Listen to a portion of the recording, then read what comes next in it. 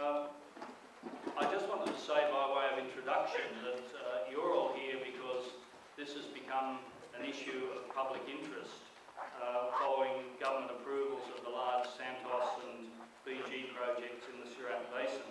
And we're now seeing being considered in parallel a range of proposals for coal seam gas extraction, for a huge open-cut coal mine, for a proposed coal to liquids project, and for a proposed underground coal gasification project.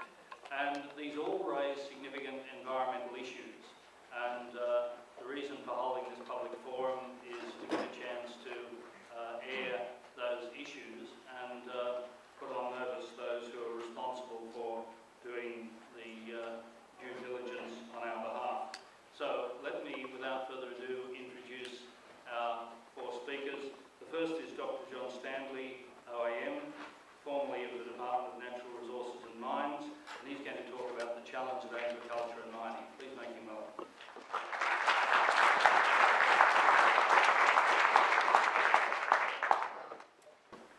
Having been to the World Congress of Soil Science recently, Dr. Colin Chartres pointed out the extent to which we're losing fresh water from aquifers and reserves around the world for both agriculture and also for urban populations.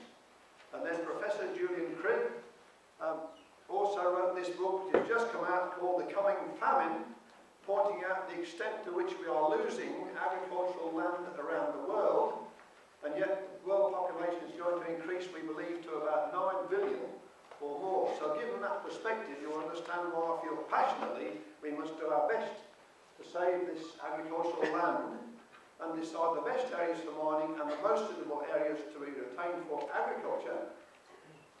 Having said that, this is the Felton area. Can you imagine that beautiful Felton Valley there? Now the plan is for Amber Energy to mine further upslope, but also in this catchment, if you mine further upslope, then you also mine the intake areas for rainfall for the aquifers. So Rob McCreath will mention more about this area later on, but this is the alternative for at that Felton site, a big mining project instead.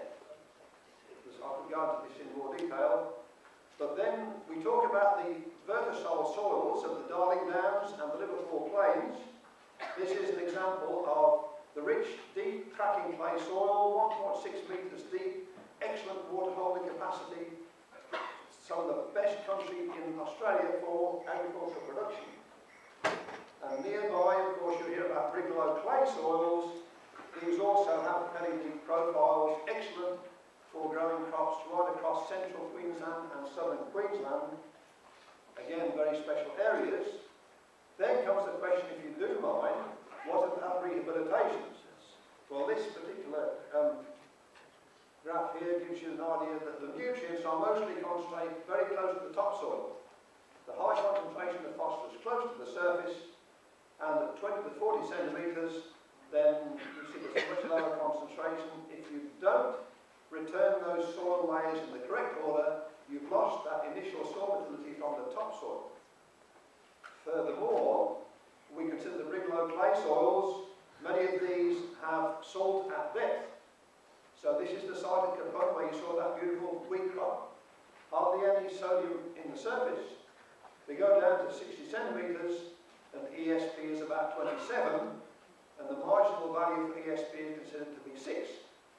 In which case, if that subsoil becomes a topsoil, this generates a saline site, a sodic site, of little value for agriculture.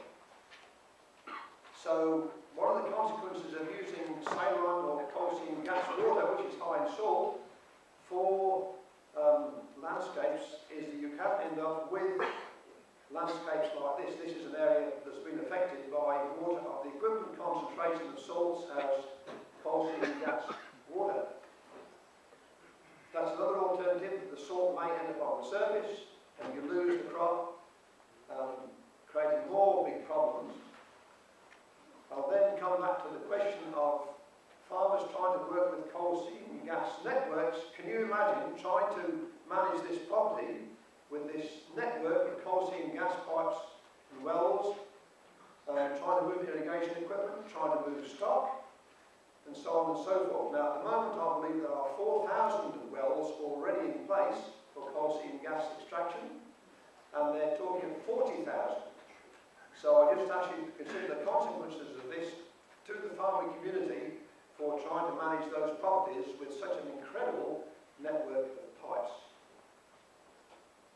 So having said that, I briefly wanted to emphasise to you, first of all, that saving agricultural land is vital, both for food security and for water security for this country.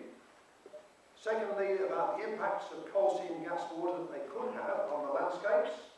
Then there's the question of the disposal of salt. There's talk of up to 200 tonnes of salt per day coming up with the coal seam gas water. And we have yet to work out what we're going to do with that salt. And there's one calculation, over 30 years you could end up with 1.6 million tonnes of salt, which requires suitable disposal. And I believe that could carry irreparable damage in the future.